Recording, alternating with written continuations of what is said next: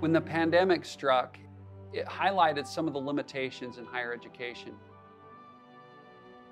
We need these institutions to succeed. In order to do that, we need to adapt and innovate. One of the things that we've gotten focused on is there's only one way to do college. There's only one way to do learning. What we really need is a very broad range of institutions and learning platforms and ways in which learning can be integrated into all aspects of our society. We need lifelong learning across the entire population so that we can adjust and adapt to anything. At a place like ASU, we're always innovating to connect educational opportunity to the broadest cross-section of our society.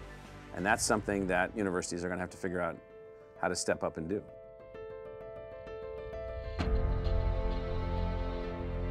Arizona State University has been leading in innovation for decades.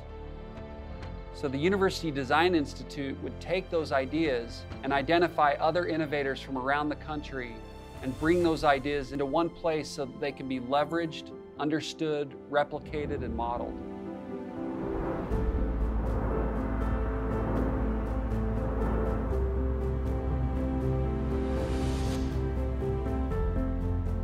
We've got to rethink how we can enhance learning to the highest possible level for everyone. Because now more than ever before, America needs broad access to quality education and to cutting-edge technological innovation in a way that unleashes the potential in every person. We can make these kinds of innovations happen.